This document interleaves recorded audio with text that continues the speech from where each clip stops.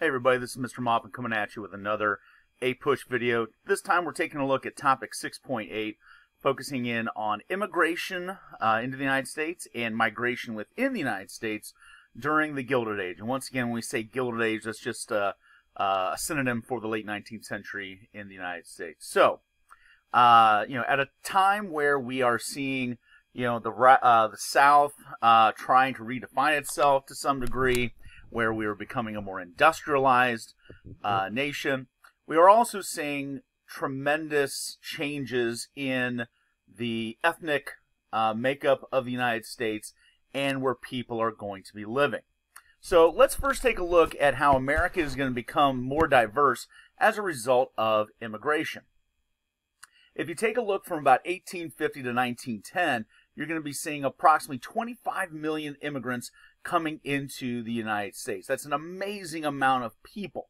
And, it's important to understand why these folks will be coming into the United States. We tend to define these reasons as push factors and pull factors. So a push factor is something that is going on in somebody's home country that is problematic and is going to make somebody want to leave, okay?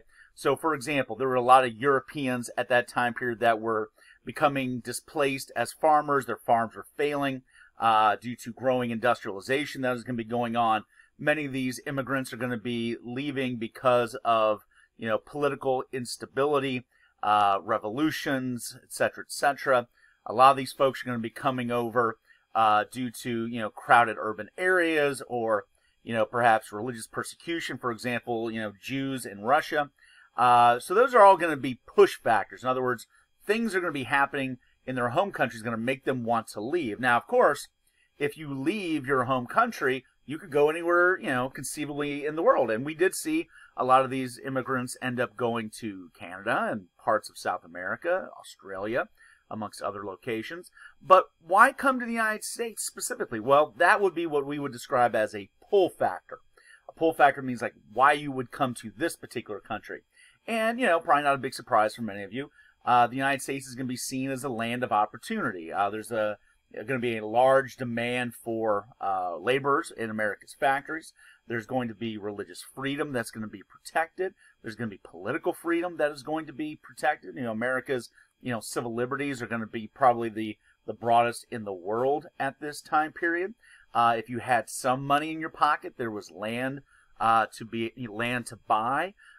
So, there were a number of reasons why one would want to come to the United States. Now, note, when we talk about, immigration, be mindful of, different, major waves of immigration that are going to be happening in the United States. This is a really good synthesis topic. If you can take a look at different periods of large waves of immigration and be able to differentiate between them.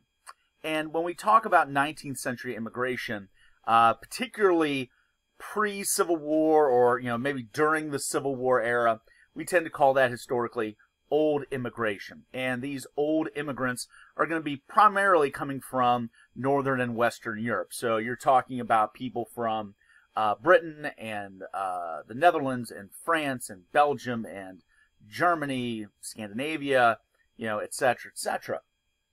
And the vast majority of those immigrants were Protestant, be it, Anglicans, be it, Dutch Reformed Protestants, Lutherans, whatever. Although there were some minority Catholics that were coming over, especially amongst the Irish. Some of the French were Catholics as well. But yeah, overwhelmingly Protestants. And note, most of these old immigrants, this wave of old immigrants, came over and generally settled in rural areas, particularly in the Midwest, unless you were, and note, a lot of these folks, for example, were like German immigrants.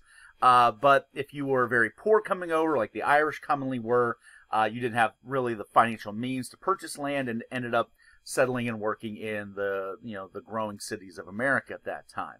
And, when we talk about, transitioning from the old wave of immigrants, from the Civil War era to the newer wave of immigrants that are going to be happening during the industrial era, late 19th and into the beginning of the 20th century.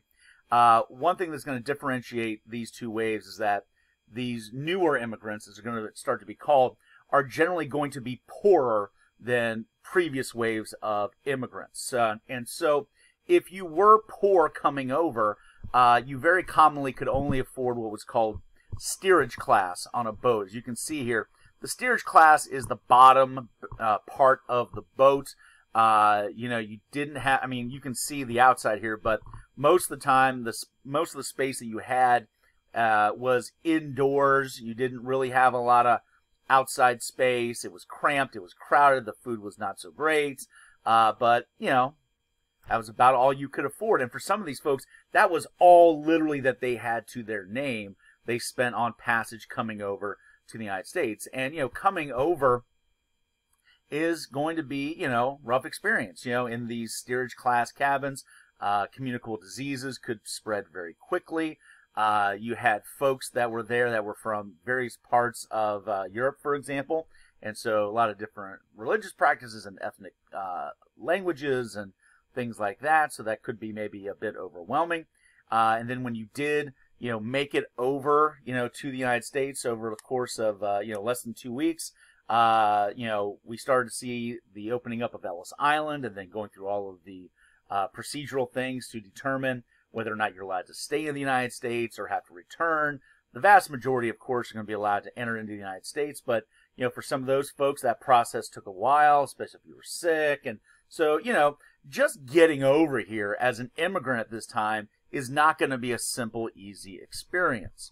Something else that's going to be defining this newer wave of immigrants is the fact that they're going to be mostly coming from Southern and Eastern Europe. So now you're talking about, folks that are Italian and Greek and Slovak and Polish and Russian, etc. So you got a lot of those folks that are now coming over, different than what we had ever really seen before.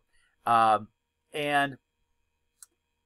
in addition to different ethnicities, you're also going to be seeing, a difference in the overall religious affiliations of these newer immigrants. In the past, it was overwhelmingly Protestant, the Irish being, a big exception of Catholics. Well, now it's going to be mostly Catholic immigrants that are going to be coming over. I mean, if you are Italian, if you are Polish, you are almost certainly going to be Catholic, but beyond that, you're going to have a lot of Eastern Orthodox Christians coming over, folks from Russia and Greece and Serbia, and then you're going to have a sizable Jewish immigrant population coming from Russia and other parts of Eastern Europe. So you are seeing a much more ethnically and religiously diverse group of people now entering into the United States from Europe. And, with the vast majority being pretty poor, as you saw with the Irish before them, generally coming to the big cities like New York and Philadelphia and Chicago and, places like Detroit, Boston, and trying to find factory work there and living there. But also be aware that something else that is going to be defining this new period of immigration are a big increase in immigrants coming from Asia, especially from China, but also from places like Japan, Korea, and the Philippines. But the Chinese are certainly going to be coming over in the largest numbers and are going to be getting the most attention. Now, whereas, Eastern immigrants are going to be coming through places like Boston and New York, Asian immigrants are going to be coming through mostly through San Francisco, perhaps, Seattle, and therefore settling mostly on the western coast of the United States. Now, many of these Asian immigrants are going to be finding work in the railroad industry, as laborers, but you're going to be seeing, Asian workers in all sorts of different fields, in some cases opening up their own businesses. Now, in this time of great change, industrially and in terms of the ethnic and religious makeup of the United States, there's going to be, a growing concern about, what's going to happen to native-born Americans. And I'm not talking about Native Americans. I'm talking about, the concerns of white Americans that were born here saying, well, what's going to happen to America? It used to kind of have this certain culture and certain values, and, now it's perhaps under attack. And we'll talk more about this in general when we cover this idea of nativism. That is certainly going to be, a component of this. But when we do take a look at discrimination and, nativism directed at one particular group of immigrants, it's certainly going to be most directed towards the Chinese. White laborers on the West Coast are going to feel that Chinese workers are going to be undercutting them in terms of their wages. Unlike, Europeans that are coming in from, say, Italy and Russia and Poland, that were all Christian, at least from the minds of white Americans. Chinese immigrants are not Christians. Seemingly they speak an alien language and have an alien religion. They have an alien way of dressing. And so they're going to be seen as, the most alien of these immigrants, and therefore not just an economic threat, but also a cultural threat. Well, due to these, nativist, racist fears that are going to be prevalent for many on the West Coast, you're going to see Congress actually approve a pretty diabolical piece of legislation, and that's going to be the Chinese Exclusion Act in 1882. What this will do is specifically bar Chinese immigrants from coming into the United States. And note, this is the first time we've ever singled out a specific ethnicity to bar from entering into the United States. I mean, this was unprecedented and, clearly racist in its intentions. And what's going to be stunning is that this is going to stay on the books for many years, actually, before it will be repealed. And so it kind of shows you that, there is going to be, to some degree, a racist, nativist response to the changes that are going to be happening during this, Gilded Age period. Okay? All right, we're going to leave it here for right now. We'll finish this topic up in our next video. We'll see you next time.